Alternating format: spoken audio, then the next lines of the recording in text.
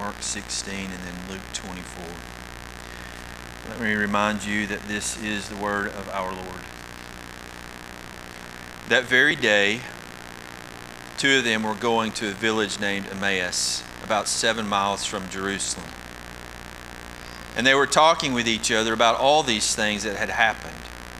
While they were talking and discussing together, Jesus himself drew near and went with them.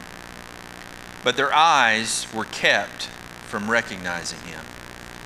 And he said to them, "What is this conversation that you're holding with each other as you walk?" And they stopped and stood still, looking sad. Then one of them, named Cleopas, answered him, "Are you the only visitor to Jerusalem who does not know the things that have happened there in these days?"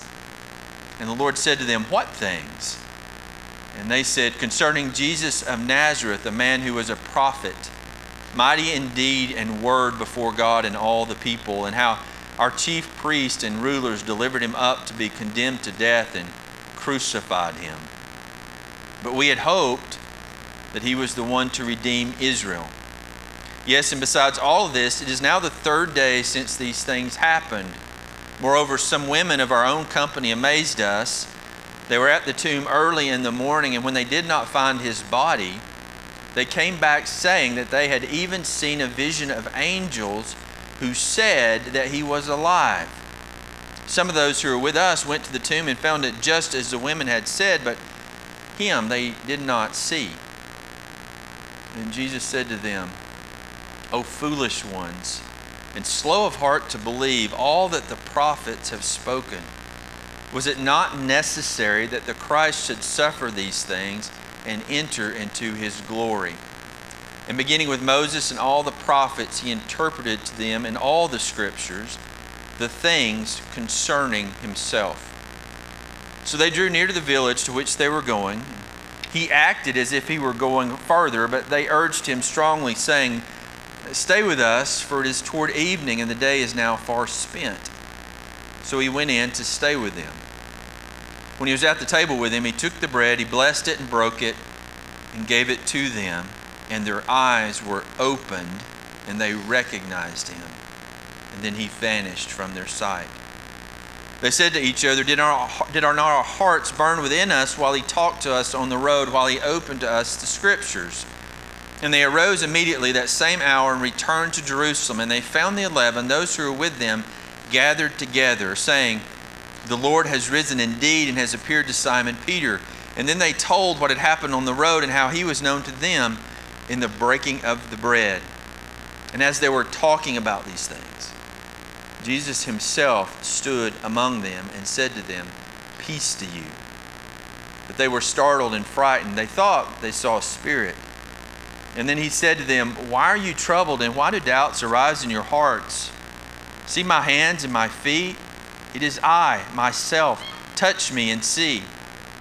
For a spirit does not have flesh and bones, as you see that I have." And when he had said this, he showed them his hands and his feet. And while they were still disbelieving for joy and were marveling, he said to them, "Have you anything to eat?" And they gave him a piece of broiled fish, and he took it and ate it before them. Then he said to them, "These are my words that I spoke to you while I was still with you, that everything that stands written about me in the law of Moses and the prophets and the Psalms must be fulfilled." And then he opened their minds to understand the scriptures and said to them, "Thus it stands written that the Christ should suffer and on the third day rise from the dead, and that repentance for the forgiveness of sins should be proclaimed in his name to all the nations, beginning from Jerusalem. You are witnesses of these things. And behold, I am sending the promise of my Father upon you, but stay in the city until you are clothed with power from on high." Then he led them out as far as Bethany, and lifting up his hands, he blessed them. While he blessed them, he parted from them and was carried up into heaven. And they worshipped him and returned to Jerusalem with great joy, and were continually in the temple blessing God. Let's pray. Father, thank you so much for the word before us this morning. Thank you so much for Luke picking up the pen and recording these precious words about our Savior who is raised from the dead and appeared to His own, how amazed they must have been, and yet how encouraged they must have been, Father, to go forth and fulfill the commands of God and proclaim the name that had been raised from the dead and had been crowned king, and proclaim that name to every nation, that there would be salvation in that name that had been given to us. Father, thank you for the words that we've read, and thank you, Father, for the Spirit that dwells within us, that we can understand your word and be encouraged by the same word. And through that same Spirit, be filled with joy that brings us into worship, and be empowered that causes us to speak about that name to those who do not know Him. Father, I pray that you'd help us this morning. I pray that your Spirit would fill us this morning as we draw near to you and as we open up your word. We pray for your help, Father. So, Lord, we pray that you would grant us these things in Jesus' name, for it's in His name that we pray. Amen.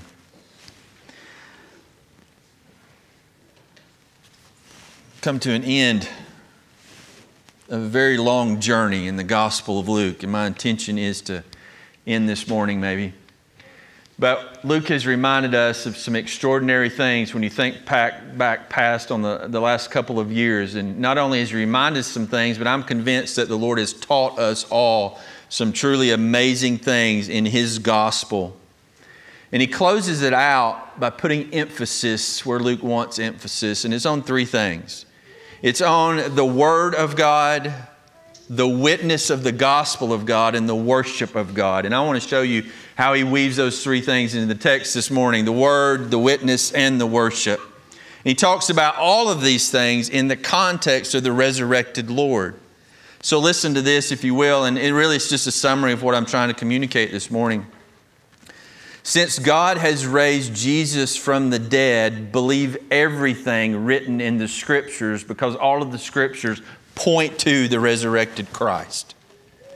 And then, since God has raised Jesus from the dead, proclaim His name among the nations, because it is only through the resurrected Lord that anyone can ever have hope for eternal life, right? And then thirdly, I think Luke wants to see, or show us rather, since God has raised Jesus from the dead, worship God in great joy, because God has fulfilled His promise, and now we too have resurrected life in Him. And so, see, all of this is in the context of the resurrected Lord, and all of this motivates us to hear the Word and believe, and to worship God, and then to witness to the glory of God.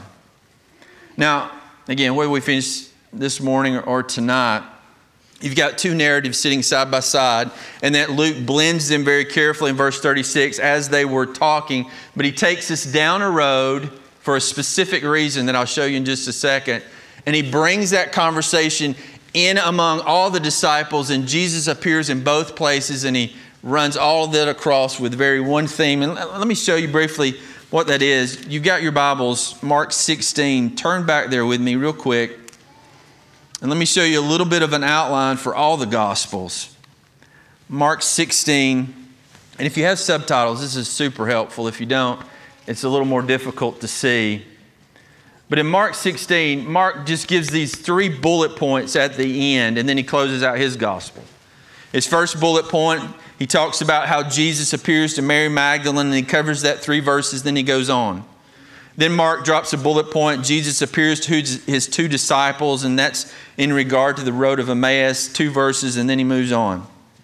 And then Mark concludes with, in verse 14, the Great Commission. So you've got a conversation with Mary, a conversation with 2 disciples, and then Mark gives the Great Commission, and then his gospel is finished. Now when we look at that, which gospel writer ends his gospel with the Great Commission? That's where he wants to go, and that's his grand conclusion.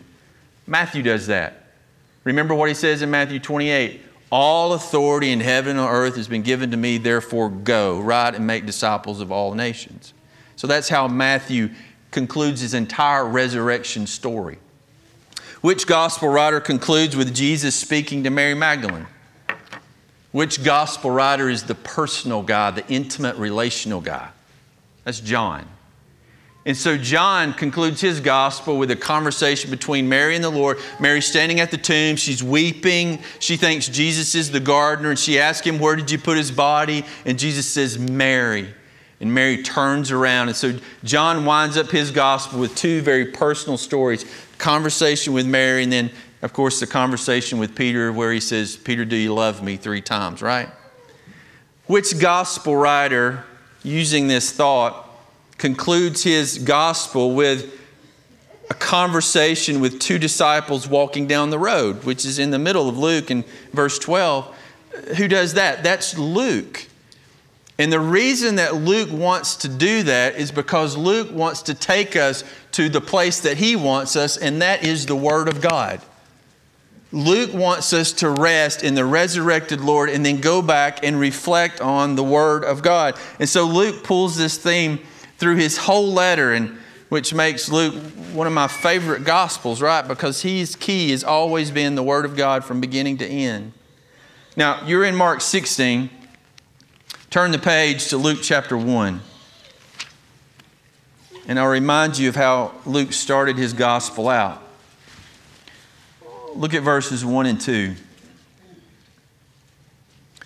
Luke writes, inasmuch as many have undertaken to compile a narrative of the things that have been accomplished among us, just as those who from the beginning were eyewitnesses and ministers or servants of the word have delivered them to us.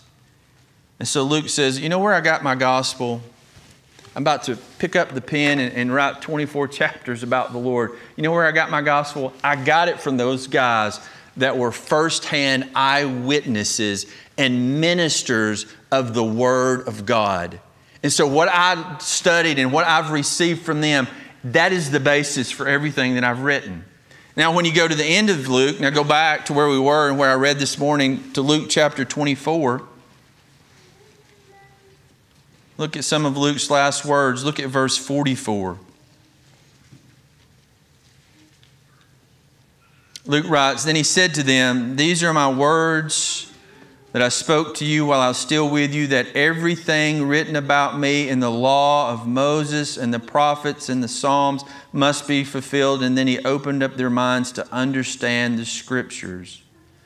But it's not just there. Look at verse 32. The 2 men on the road to Emmaus gave testimony. They said to each other, did not our hearts burn within us while he talked to us on the road, while he opened to us the Scriptures? And then look back at verse 27. When the Lord speaks to those 2 men, he says, in beginning with Moses and all the prophets, he interpreted to them in all the Scriptures the things concerning himself.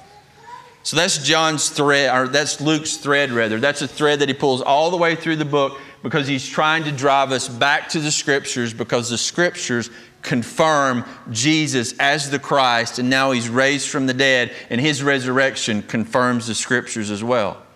And Luke used all kind of words to describe the Word of God. He used the Word itself, or logos. He's used the law. He's used the Scriptures. He's used the commandments. But all the words that Luke uses, the word written is my favorite. And you've noticed ever since we started Luke a couple of years ago, every time I come across the word written, I read it stands written. The word in Greek is grapho, where we get our word graphite, where we have in our pencils and we write. That's the word that Luke likes to use often. He uses it in a perfect tense, and it's always in this sense. These are the words that stand written, that cannot be changed. Look back at verse 44. Notice what he writes. These are my words that I spoke to you while I was still with you, that everything, here it is, grapho, everything that stands written about me in the law of Moses and the prophets and the Psalms must be fulfilled. And then he opened up their minds to understand the Scriptures, and he said to them, thus it stands written. This is Luke.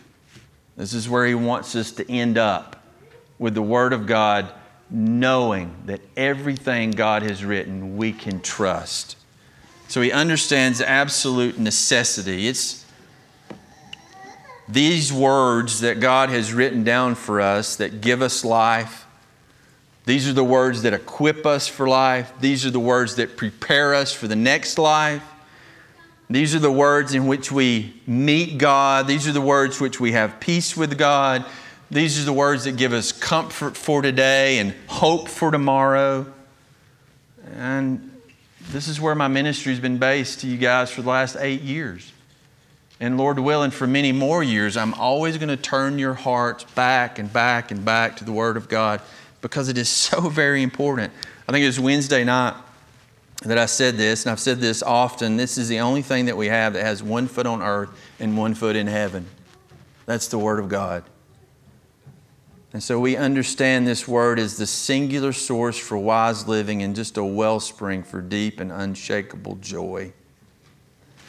Now, I've heard it said, and I heard it this week, and that's why I bring it up, because when I heard it, I thought, yeah, that's exactly where I am this week. Someone said this week, you can know the Word of God, but not know the God of the Word. Now, I realize there's some truth to that. But most of the time, people who say that are preachers who are trying to justify their lack of time that they spend in the Word. And it makes them somehow feel better by saying, well, you know, you can know that Word, but you might not know the God of the Word. And so they try to justify that. And true that there are people who know a great many facts in the Bible and they know a great many doctrines of the Bible and they can argue their points convincingly, but I'm convinced that they don't know God, right?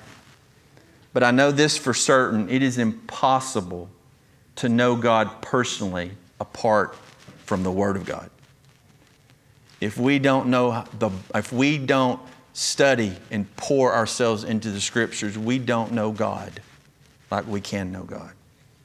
In fact, when I think about my dearest friend, he spends more time in the Bible than anyone else I know. He knows more of the Bible than anyone else I know. And he has a closer and more personal and deep relationship with God than anyone else I know. And so I know this, if you want to know God more, you have everything necessary.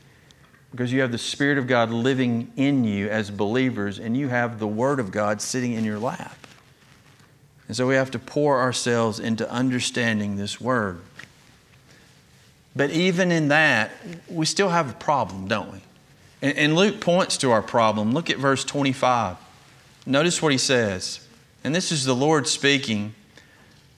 Luke 24, verse 25, the Lord says, "O foolish ones, slow of heart to believe all that the prophets have spoken." That's where we are. And that is so frustrating. Even though we have the Word of God, we have the Spirit of God, yet we still find ourselves so slow to believe these things that we write, or these things that God has written down for us. And you know, the reason for that is really quite simple, right? Where do we find the reason for that? Genesis 3. That's the reason why we are so slow of heart to believe the things that we read in the Bible. The effect of the fall was absolutely devastating. Not only did it cost us our lives, but it also prevented us from understanding God and His wisdom found in His Word. And you can't know God's wisdom and you can't know God's Word apart from Christ. So we come to relationship with God through Christ and His Word, but even sitting to understand His Word, we still need the grace of Christ. When Adam rejected the command of God and trusted in his own wisdom, true wisdom, God's wisdom, was hidden from him. And so when we sit down to read this book, right, we pray what the psalmist prays in Psalms 119, "Open my eyes that I might see wonderful things in your Word." You need to do that every time you sit down and open this book. Father, please open my eyes. In fact, Luke uses this word 3 times. One other word, look back at verse 27 and notice what the Lord says. Beginning with Moses and all the prophets, He interpreted to them the Scriptures, all the Scriptures concerning Himself. Jump to verse 32. They said to each other, "Did not our hearts burn within us while He talked to us on the road, while He opened to us the Scriptures?" Look at verse 45. Then He opened their minds. It's all in the passive voice. And it's a divine passive. It's what God is doing. You may open the pages of the book, but God's got to open the heart and the mind to understand the wisdom that you read. This is not a natural thing. This is not a physical thing. This is not a human thing, if you will. It's a spiritual thing. And when you open the book of these, when you open this book, you're spiritually engaging with the God who created the heavens and the earth, and you need His grace to understand what it is that you're reading. In this word, in fact, it's interesting, this word opened is the same word that is used to mean the opening of the womb. And you think about that, when the womb is opened, life is received, right? Until the womb is open, there is no life that comes forth. And when we open up the Scriptures, you need to understand it's like that womb. Life is coming forth from the pages, and you're experiencing life, the newness of life, every time you sit down and open the Word of God. Apart from the Word of God, all of your experiences are nothing but death. But when you open up the words of life, what comes forth, what pours forth from heaven is life. And so we must turn to these pages to experience this life. But the whole thing is grace, right? Again, passive voice. He opens it based on His grace. It's the grace of God that brings us to faith. It's the grace of God that keeps us in faith. It's the grace of God that sustains us in life. It's the grace of God that brings us into eternal life. And it's the grace of God that we need to sit and read and understand the truths that we find in Scripture. So Luke turns our hearts to the Word. But he also turns our heart to a specific word, the gospel word, that he wants us to understand. So look at verse 45 and 46 with me. Again, I'll keep bringing you back to these passages. The Bible says, "Then the Lord opened their minds to understand the Scriptures, and He said to them," and listen to the gospel, "The Christ should suffer, and on the third day rise from the dead, and that repentance for the forgiveness of sins should be proclaimed in His name to all the nations, beginning from Jerusalem. You are my witnesses," He says, "and behold, I am sending the promise of the Father upon you. But stay into the city until you're clothed with power from on high." Now there's a lot here. And I'll briefly point to all of these things, but we've mentioned all of these things as we walk through the Gospel of Luke. This is the gospel by which we are saved, and this is the gospel that we proclaim in order that others might be saved. And it's one of the great purposes of the church. Matthew calls it our Great Commission, right? Again, it's one of our three big purposes, to make disciples of all nations, and it's only done by proclaiming this gospel message. And so this is Luke's summary of that Great Commission that Matthew gives us. And it's of such great purpose that we cannot accomplish it apart from the Spirit of God. Look at verse 49 again, what he says. I'm sending you the promise of my Father upon you. Stay in the city until you're clothed with power from on high. We can't even do it apart from the Spirit of God. They've seen the resurrected Lord. They understand the Scriptures, and yet they're still not ready. And we've got to understand that too. We may understand the Scriptures, right? We may experience the newness of life, but we're still not ready to proclaim that message unless we've received power from the Spirit to do these very things. That's Acts chapter 2. The Spirit descends upon them and in tongues of fire. And what do? They go forth and speak some unknown tongue? Not at all. They go forth and speak the gospel in every known language of that day, so everyone in Jerusalem can hear the gospel proclaimed in their native tongue. And so these disciples who couldn't speak foreign languages, I imagine they could speak Greek. They could probably speak Latin. Certainly they could speak Hebrew, but they couldn't speak other known languages. And so the Spirit of God gives them the ability to proclaim the gospel in every known language so that every man could hear this good news of the Lord Jesus Christ. Again, that's Acts chapter 2. But there's some elements here that Luke includes that we have to include in our gospel, or we have no gospel. Look at this first element. It's the element of sin. Luke records the words in verse 47. that forgiveness of sins should be proclaimed. Look at verse 26. He gives us two words about this. Verse 26, he says to those two men, was it not necessary that Christ should suffer these things? Look at verse 46. Jesus says to his disciples, thus it stands written that the Christ should suffer. We talked about Hebrews 9 last week. Without the shedding of blood, there is no forgiveness of sins. And we said that this is a part of the gospel. Unless Christ dies in our place for our sins, we die in our place for our sins. And so the need for forgiveness has to be proclaimed. And forgiveness is only found through His blood, right? You have to talk about sin. You have to talk about forgiveness. Not only that, you have to talk about repentance. Notice verse 47. Sinners must be aware that they must repent. Verse 47 says that repentance for the forgiveness of sins should be proclaimed in His name. Now, so many have abandoned the gospel because they've abandoned the emphasis on sin. They've abandoned the need for forgiveness. They've abandoned the need for repentance. And a gospel without repentance is no gospel that saves. You have to talk about these things. You have to talk about repentance. You have to talk about forgiveness. Christ died for our sins. How in the world can you exclude repentance and forgiveness? If you take sin out, you've taken the cross out, you've taken the cross out, there's nothing standing in between you and the wrath of God. And so the gospel that we find in the Scriptures includes these things. But not only does it include forgiveness, not only does it include repentance, but it also includes a resurrected Savior.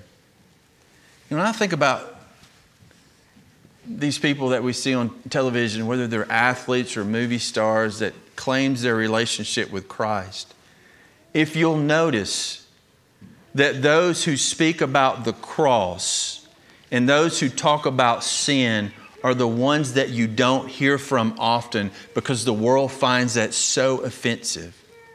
But the ones that simply say things like, oh, the Lord has blessed me. Now they win a ball game and I say, oh, I just praise my Lord and Savior Jesus Christ, right, who's given me this ability and talent. I want to thank Him. And they never mention sin. They never mention forgiveness. They never mention repentance. They never mention a dying Savior. The world is perfectly comfortable with those kinds of Christians.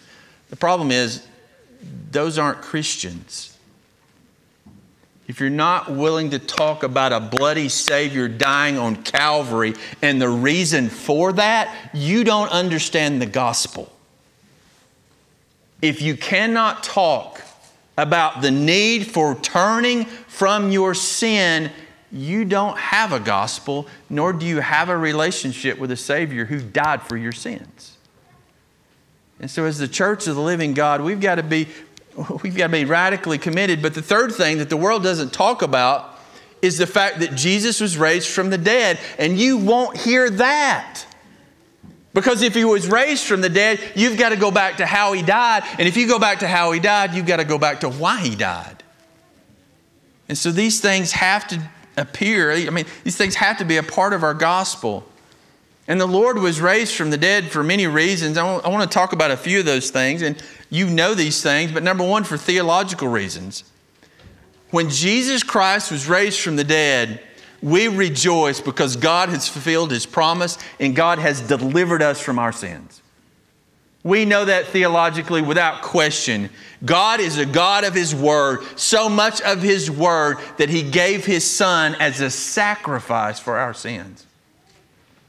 And then He turns around and raises Him from the dead. And we look at God and we go, now that is a powerful and faithful God who always keeps His promise no matter what it costs Him, right? So there's theological reasons, but there's also a lot of practical reasons for the disciples and for us. When the disciples saw Jesus raised from the dead, I'm sure their hearts were comforted and encouraged to know that Jesus had defeated death. You know, we sing, they didn't have the song, because He lives. What? I can face tomorrow. Do you realize what tomorrow held for these men and women? What it held for them was death. All of them, in fact, died for their faith in Christ except one of them, John. Every one of them went forth and proclaimed His name among the nations, and every single one of them but one was martyred for their message that they were proclaiming. Now, how comforting and encouraging was it to know that death has been defeated because I saw the risen Christ? And I imagine, Paul talks about in 1 Corinthians chapter 15 that he appeared to over 500 of his followers, which probably means Lazarus was in that group.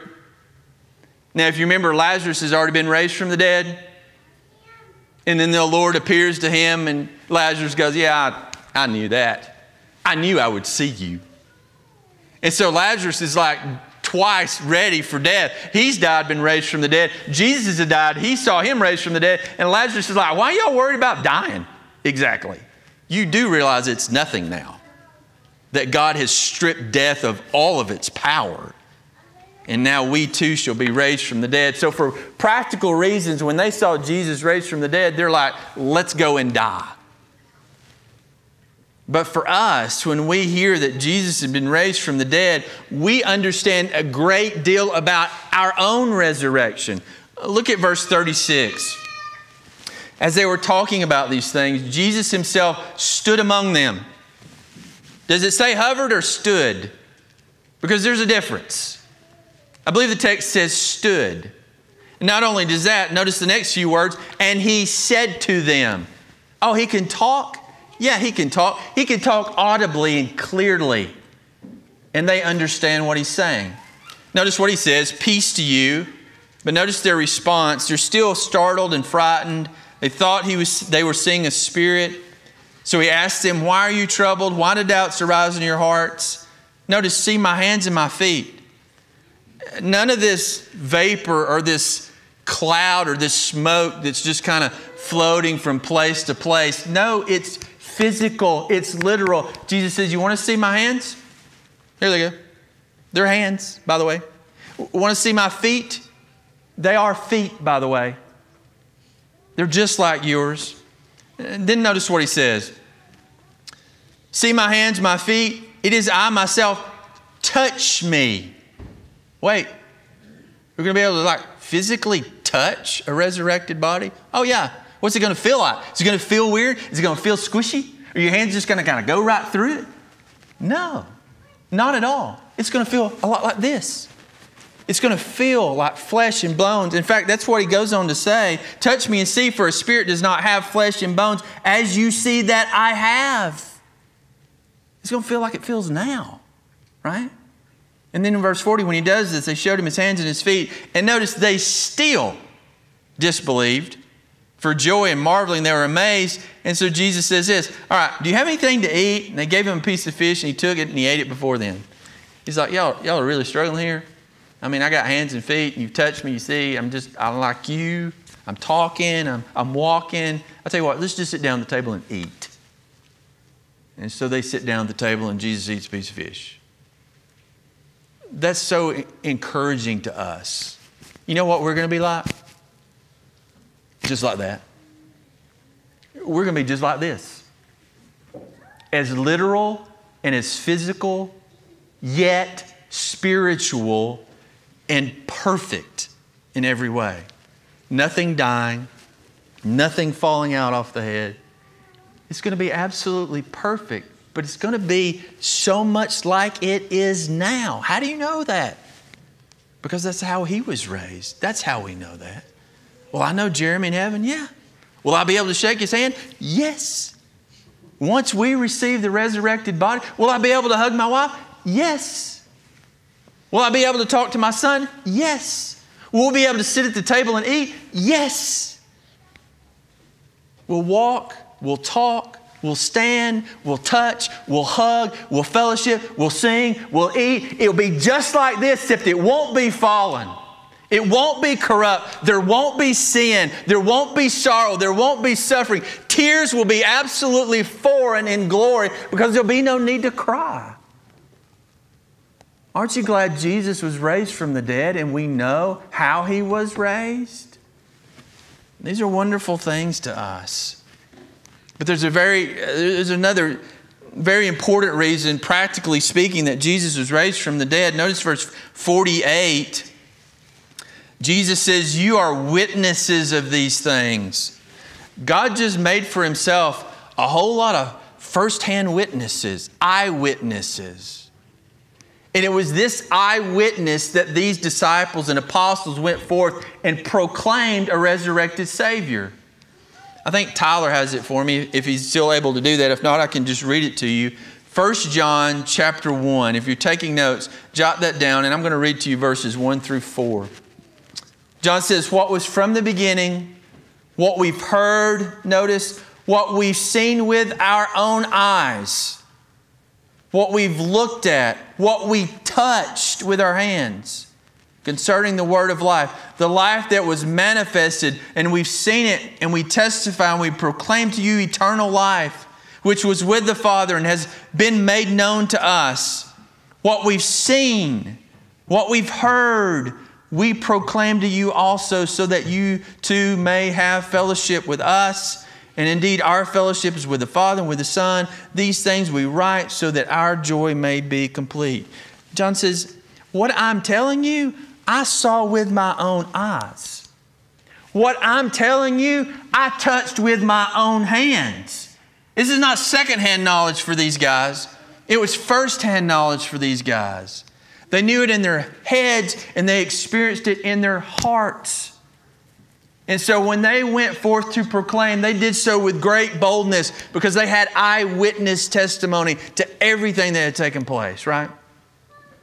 So when you and I go forth and proclaim, where are we at? We're secondhand. Secondhand based on what? Firsthand. When I go forth and I preach the gospel or I share the gospel, I'm sharing it based on John's testimony because John's testimony has eyewitness accounts. He was firsthand. And so you and I always have the ability to go all the way back to firsthand as we talk about what John saw, what John touched, what John heard. This Christ who died for our sins was buried and was raised again. And then we can go on and talk about how that Christ has changed our lives. Man, we've got a great commission, but it's been made so easy for us. These are more real to us than anything in our life. So many of you got kids, and how real are they, right? They wake you up in the middle of the night, they're so real. Do you realize the resurrected Savior that you proclaim is just as real as your own children? You have that much confidence to go forth and speak about a Jesus who died, was buried, and was raised because you know it. You've banked your life on it. But again, it wasn't a hard bank for you because you're banking it on eyewitness testimony that these things are true. But, He shows us you still need grace. You still need grace. Verse 22 of chapter 24. Notice back there with me. This is a little frustrating, but the women will understand.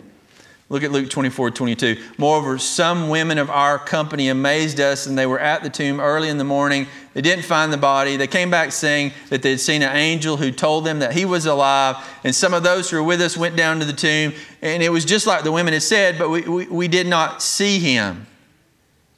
And then Jesus says, oh, foolish, slow of heart to believe. In other words, you're telling me that these women that you've known your whole life, that's walked beside you for the last 3 years being these followers of Christ, they give you testimony that Jesus is raised from the dead, and you're still going, yeah, I don't know about that. And if you're a wife, you understand that perfectly, don't you? You say all these things, your husband goes, well, I don't know about that. But Jesus responds with, how foolish can you be that you don't bank it on their testimony? In fact, in Mark, if you're taking notes, put down 16:14. It says, when he appeared to the 11, he rebuked them for their unbelief and hardness of heart because they had not believed those who saw him risen. The Lord wasn't happy about this. He rebuked them for not believing their own. And then look at verse 36, or rather verse 38. When Jesus appears and they touch him, they see him, he still says, "Why are you troubled, and why do doubts arise in your own heart?" We still need grace. Even though it's so simple for us, because we're fallen, you still have to have grace. Do you remember the disciple who was not here when Jesus appeared that Luke records? There was one that wasn't here. What was his name? Thomas. And so the Lord has to appear to Thomas. And he's like, "See my hands? You see these holes in my feet?" And then the Lord says, "Put your hand right here in my side." And so Thomas pushes his hand into the side of the Lord where he had been stuck with that spear. And what does Thomas do? "My Lord and my God," he falls on his face and proclaims, "I believe." But then the Lord says something interesting to him. He says, "Thomas, blessed are those who have not seen and yet have believed." You see what grace can overcome for us? You see what the Spirit can do in our hearts? Because we won't see the resurrected Christ. Many claim that they've seen them, and when people do that, I kindly turn and exit the building because they're scaring me. In fact, many false prophets proclaim today that they've seen the resurrected Christ. They've seen a spirit, but it was not the Spirit of the Lord, and that's why they go and preach a false gospel. But you and I are not going to see the resurrected Lord until we get to glory. And yet we have believed and we have not seen. And Jesus says, "Oh, blessed are they." How blessed you are to have believed, but you've done so based on the grace of God. So when you think about all these things, where does that leave us? It leaves us in worship. After teaching us all these things, Luke wants us to be left with one thing and one thing alone, and that is the worship of God. Notice verse 50. Notice how Luke ends everything. He leads them out as far as Bethany, lifting up his hands. The Lord blessed them, and while he blessed them, he parted from there and was carried up into heaven. And they worshiped him and returned to Jerusalem with great joy and were continually in the temple blessing God. The birth, the life, the death, the resurrection, the ascension, they'd seen it all. And they fall on their face and they worship God continually because of these things. Luke wants us to wind up at worship. But if you remember, Luke began his gospel with worship. Remember, there was one man going up to the temple to worship God. And that was Zechariah, right? He was the priest. He had been chosen by God through the drawing of lots to go up and burn incense in the temple. And while he was in the temple, he learned that God was beginning to fulfill his promise because it would be his son that would be the forerunner of Christ. And so Zechariah worships God in the midst of that. And now we know so much more looking at that first picture when we go up to worship God. Because Peter tells us, right, that we have been made a chosen race, a royal priesthood, a people for his own possession. And now God is not hidden behind a curtain Zechariah had to be so concerned about. No, that curtain has been torn in two from top to bottom. And now the way to God has been opened up and we're invited into the throne room based on the grace of God. And we can go up anytime we want. We're invited to come up into the presence of God and worship God, having been made priests by his grace. So we are a people who have been made ready for worship, and we are a people who have been made ready to witness. We worship because we know that Christ has been raised from the dead. We worship because we know that Christ has paid for our sins. We worship because we know that we've been accepted and adopted by God. So we worship with great joy, and we witness with great joy. Now, just a couple more thoughts and I'll be finished. What's wrong with worship? I'm telling you, I have this conversation with every single pastor because every single pastor seems to struggle with worship in his church for whatever reason. And most often, the conversation is around form. Well, what kind of songs do you sing? Are you using a book, a hymnal, or are you using screen? What kind of instruments are playing? Who's leading that? And it seems as though all the conversation is around form, but form doesn't change worship. You know what's wrong with the church today and its worship? Joy, J-O-Y. They have forgotten that Jesus Christ has been raised from the dead. And if we would remember that, our hearts would be filled with joy. And it doesn't matter what's going on as far as form is concerned to lead us in worship, because we would be so filled with joy, we would sing out in praises to God. Notice what it says in verse 52. They worshiped Him, Jesus, and they returned to Jerusalem with great joy and were continually going up in the temple, blessing God. So, we understand the word, right? Because Jesus has been raised from the dead, now we can understand all the Scriptures, because all the Scriptures point to the resurrected Christ. Because Jesus has been raised from the dead, we can proclaim His name to all nations, being confident and bold, knowing that that's the only hope for them. But listen, you want to pray for our worship corporately, and you want to pray for your worship individually, then pray and ask God to make it known to your heart once again that Jesus Christ has been raised from the dead. And when you begin to get a hold of that in your heart, you will be filled with joy, because you do understand that that fixes all of our problems. Your sin, gone. Death, not an option for you anymore. Adopted and brought into the family of God to enjoy His presence forever. All that's because Jesus Christ was raised from the dead. And when you get that rested and settled in your heart and you're mindful of those thoughts, you're going to worship God like you've never worshiped Him before. Let's pray.